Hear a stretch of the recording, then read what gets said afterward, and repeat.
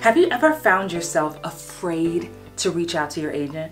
Like afraid to call in fear that they may say, "Stop calling me so much, you're fired." Have you had that feeling, that pit in your stomach when you just wanted to ask a question, or you just wanted to figure out why you weren't getting called lately, or even if they like your headshots? Make sure you are signed with someone who you feel comfortable talking to. But here's the big tip.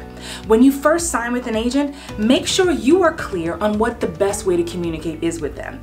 Hey, just ask them flat out, do you prefer email? Do you prefer a weekly call or a monthly call? Do you prefer text? I have an agent who doesn't mind texting, but you don't know until you ask. And don't forget that they work for you.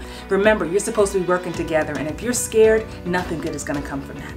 If you found this tip helpful, and if you are in search of a new agent yourself, I want you to check out my program, the Agent Attraction Method.